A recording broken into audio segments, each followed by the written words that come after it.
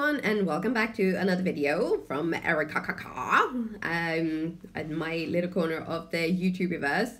It's been quite a snotty and coughy one, so I've not done a lot of videos because they would just end up a coughing and snotting fest. So I thought I'd spare you.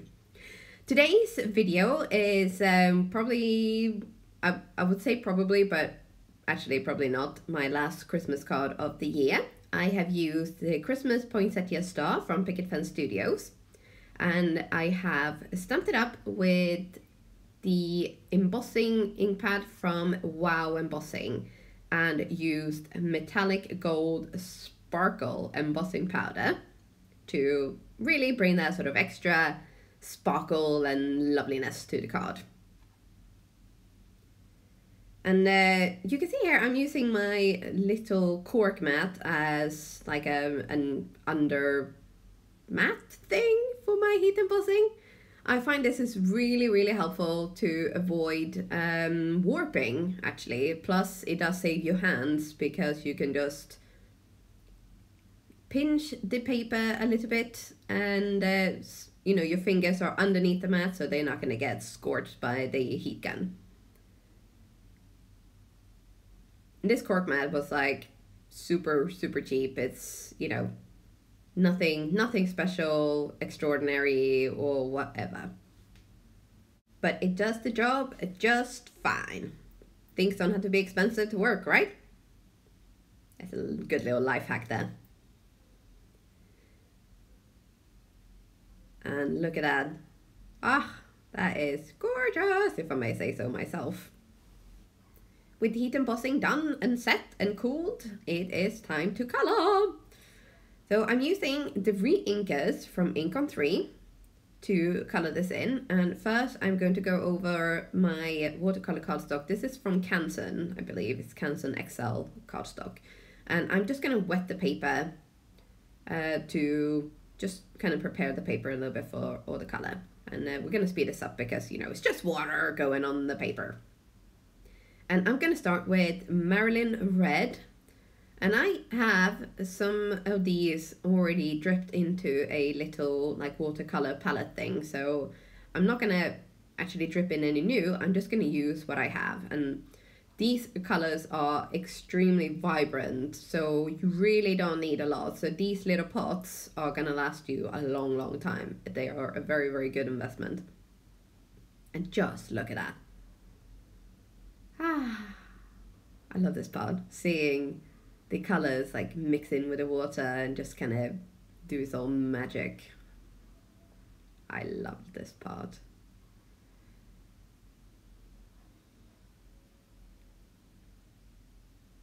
Right, so this is all in real time at the moment, but we are in a tiny little bit gonna speed this up and jump into a time lapse.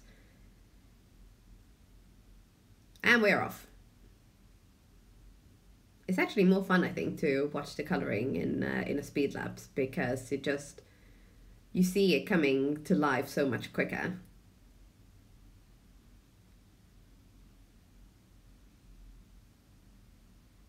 And those colors just kind of going out, doing their own thing. It's brilliant. And this is a lovely way of making sure you can actually mass produce these. So you stamp up loads of images, heat emboss them, and then you color, and none of them are going to be exactly the same. That's one of the beauties of watercoloring, I think. So you may have the same design, but the cards are not going to look exactly the same. Right, so with my original or first layer of color down, I'm going to go in with a little bit more water to kind of help the color spread out and just sort of soften up the look, and also add more water because we are going to add more color as well. And you know how normal poinsettias are really rich red, like really deep and lovely. I do love poinsettias. They're, you know, one of my favorite like Christmas flowers. But it's really hard to recreate that on paper without it just looking like a big red blob, you know, like a massacre. Blood massacre, somebody's come in and just like slapped a little blood on your paper. But in order to add a little bit of depth and sort of extra, I guess, not texture, but extra sort of layers, Contrast? I don't know what the word I'm looking for here at the moment, actually, to be honest. I'm just babbling. But we're going to add in a little bit of marigold orange just to kind of separate each petal from each other, to kind of give it a little bit more of a standout look. But first, more water, because, you know, yeah, it's watercoloring after all, isn't it? If you're really crunched for time, this alone could actually make quite a spectacular Christmas card. Sometimes more is less, or less is more. I'm going to claim the language barrier thing here now, because I have been saying speed lapse when it's supposed to be time lapse, and you know, all that other nonsense. But if you know me, you know probably by now that there's a whole lot of jippy jabbering and nonsense going on in these videos, so bear with me. Anyway, so we are hopping in now to the marigold orange, and I'm adding all these colors with one of these watercolor brushes to make sure that it's not all too sort of concentrated. That's the word. But it just, you know, it helps add the colors in together and blend them out, and you know, it's already making such a difference. You know, you kind of see each petal starting to stand out a little bit more on its own and stuff. And if you wanted to have a much softer look, of course, just add, you know, don't add as much color. Or if you want a really, really vibrant look, you just keep adding colors and layers until you're happy. Like, everybody likes, you know, different styles. So you just keep on playing until you find your style and have fun with it.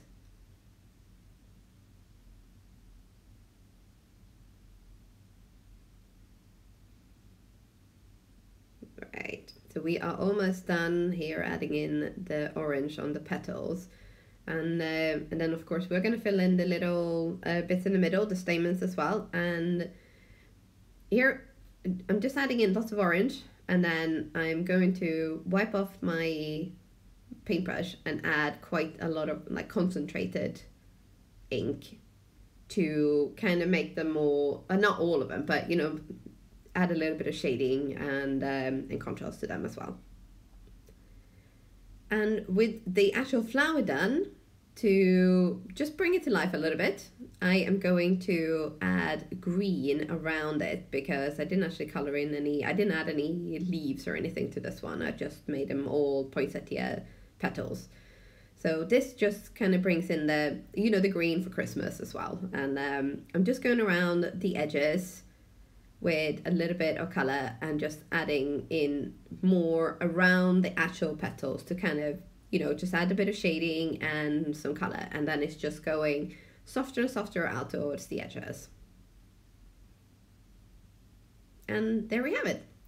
Now, with a final little sentiment from the A Season of Giving stamp set, I have heat embossed this in metallic gold rich and cut it out. Very, very simple. So this is on white cardstock, and then I have just simply glued that to the bottom of my card, and that is it. Done. Completely done. Thank you so much for stopping by today. I hope you enjoyed all this jibber jabbering nonsense, and if you did, please consider giving me a thumbs up and subscribing to my channels. I will link all the products I've used at the bottom in the description comments. Thank you so much again, and I hope to see you soon.